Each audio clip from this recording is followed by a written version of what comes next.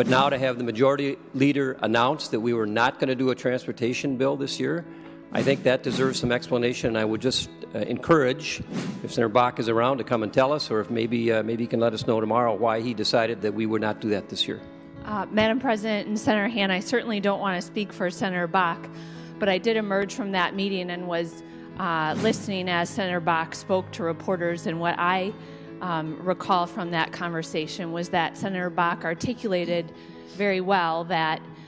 because the most recent House proposal did not include transit, which was a significant portion of the Senate's transportation bill, that in his opinion the transportation bill was done.